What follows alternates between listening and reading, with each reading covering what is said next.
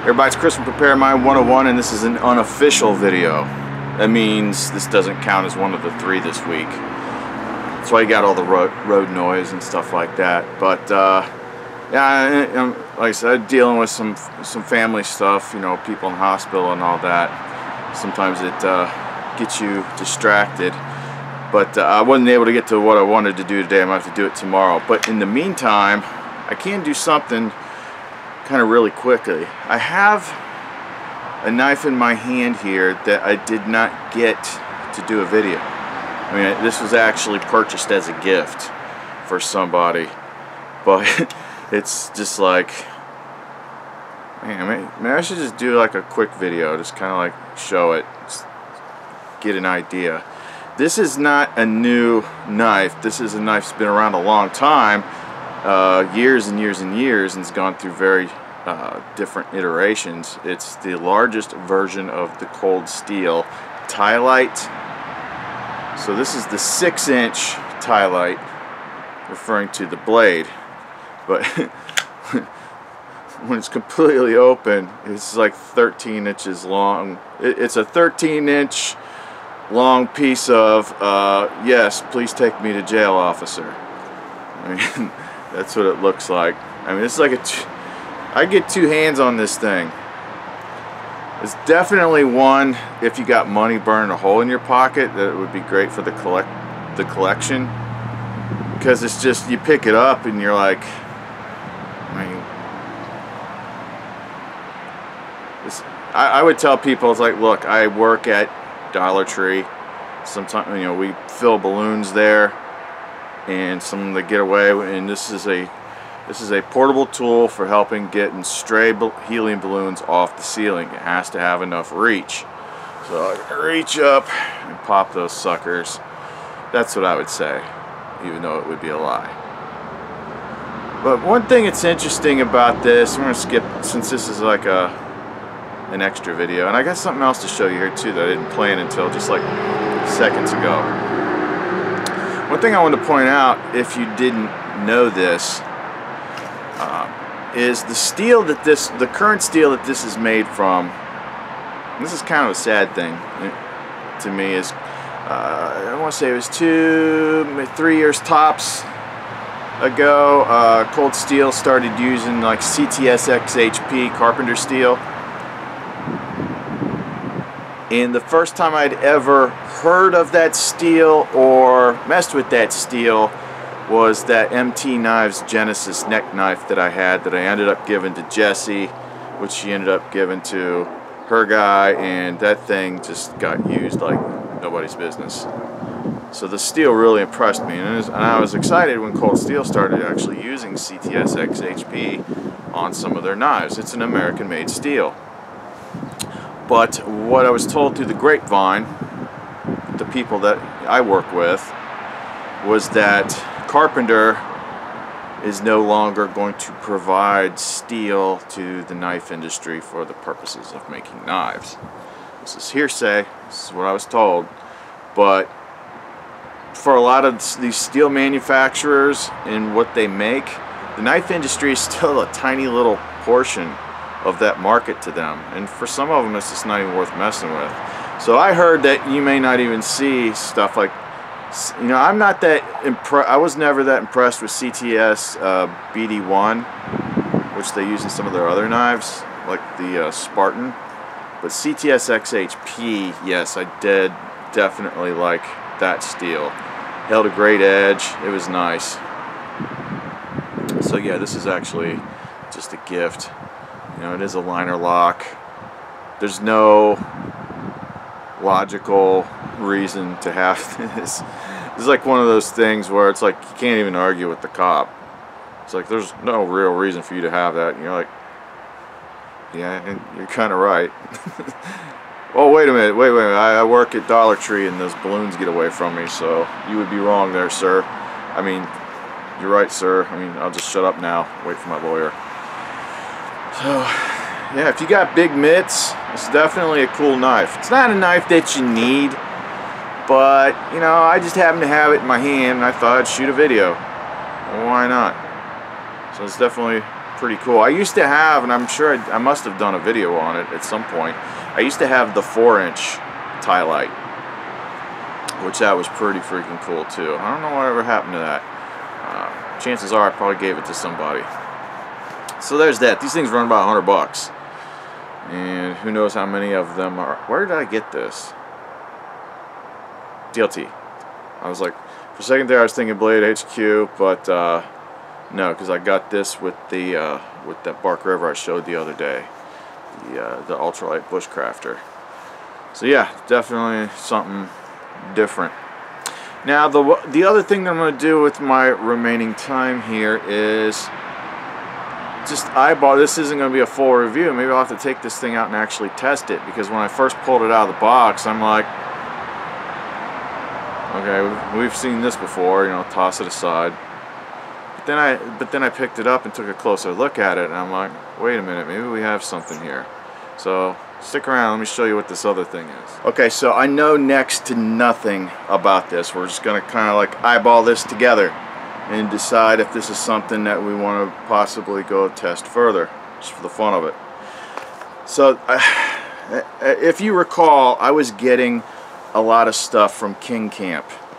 It's like if things got returned to Amazon, it wasn't cost effective to send it back to the factory in China, so they just dump it on me, which was cool for a while until you get like a pallet of stuff and you're like, I have nowhere to put this. So guess what, Boy Scout troop, you just got hooked up, you know, things like that.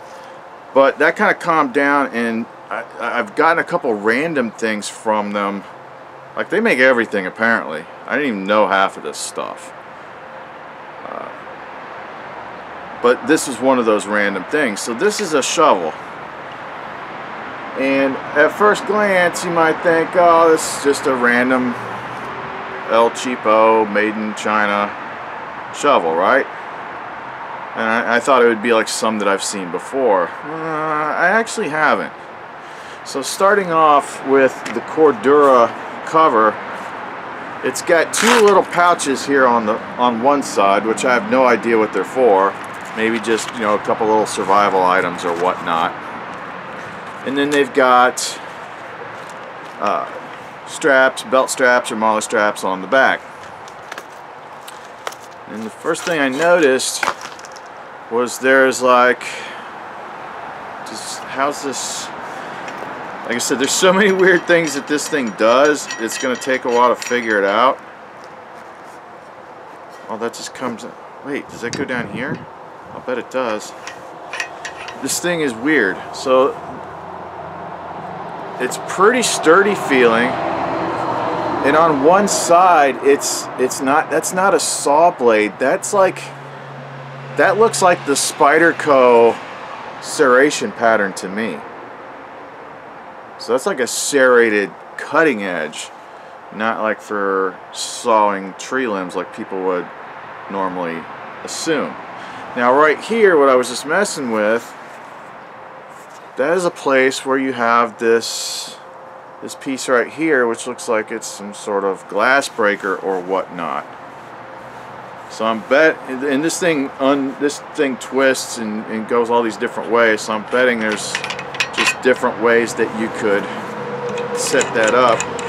One thing that I found here on the bottom, if I unscrew this part, let's see if this fits. No, that part don't fit. But down here, there was like a little survival type kit. It looks like some matches and fish hooks, and it's definitely what you want to survive with, right? Well, what else was interesting is I'm like, okay, I see all these seams here. So I unscrewed this.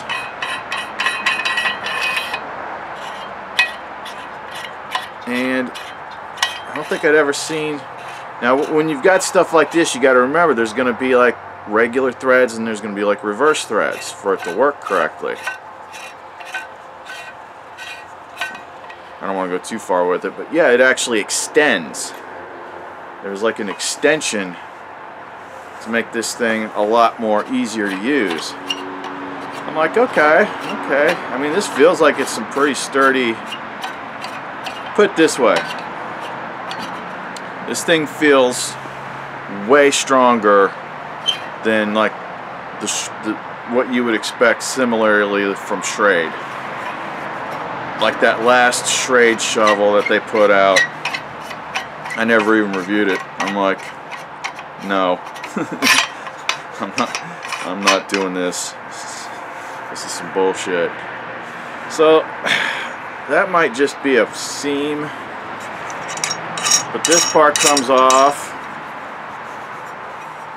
and I'm just like, this is very, very, very different. And I'd have to look up on the. I'll find a link for this because I don't even know what the hell it's called. We're just messing around today.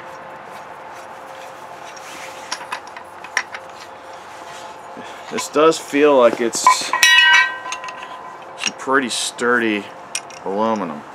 So where's that little pokey thing? Does this go in here? Ah, does fit there. And does that go up too?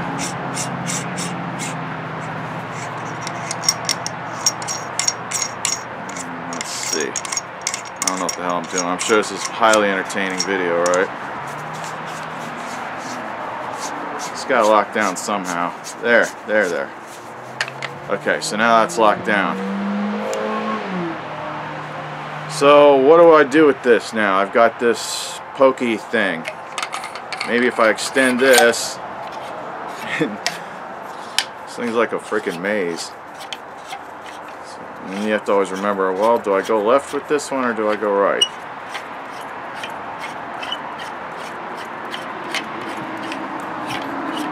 Anyway, let's just assume that I unscrewed it all the way.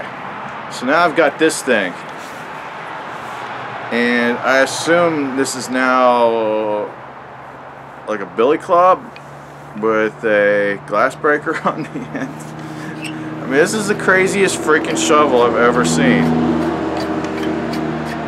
and it's actually sturdy. That's the crazy part. Is like this actually feels sturdy. Like the head to this shovel is heavy. It feels sturdy. Like, listen. See? Heavy, sturdy. I'm gonna find out more about this thing. Maybe we'll take this out in the woods and try it. I mean, granted, it's a bit heavier. It definitely feels like it would be heavier than the Special Forces shovel that Cold Steel makes, or the similar one that Condor makes. But it's interesting. It's interesting. Let's put it this way: if this particular one was actually in a store, like Walmart or something like that, where normally you would just automatically turn your nose up at all that stuff, I would be like, wow, this is actually pretty interesting for Walmart. Yeah, that's the funny thing about Kingcamp is, after all that, they make awesome mats and cots and stuff like that and chairs, but then I get all this random stuff. Like, I have so many solar showers, and it's like, what inventor dreamt that up and thought that that was really that important, that this is a product that we needed? It's like, just do what everyone else does, heat some water up in a pan by the fire and use a washcloth. I don't need to take a shower. So you never know. I haven't gotten anything from them in a while, so things just show up. But the big thing was, I wanted to at least take a minute, even though I don't have time to go out to the woods and do a proper video today. Take a look at this knife before I package it up and gifted it to somebody. And since this thing was sitting here, I literally picked it up right before the video, and I'm like, wait a minute, what is all this stuff? There's more to this. So something different. I know it's kind of like phoning it in, but oh well. I've still got other videos that I will get filmed here in the next day or so for the rest of the weekend. Alright guys, so that's all I got for right now. If there's links that are applicable to this video, they will be in the description box below. But as far as like needful things that I've looked at lately, probably the biggest needful thing is like the one that I don't have to show you right now. I just had too many things stack on top of each other, and that's probably the biggest Bark River release this this month, and that's the DLT exclusive Fox River EXT2, which is the larger version of like one of my favorite knives. So there's that one, and then that ultralight bushcrafter, which is like the sharpest freaking thing I've ever seen in my life. Yeah, I still got to get another sheath for that. So that's all I got for right now. Chris from Preparedmind101. Thanks for watching. Be sure to click like, share, and subscribe. Sorry I wasn't able to do a proper video for you today, but I wanted to keep my word, so I got out here and filmed something while I had a chance.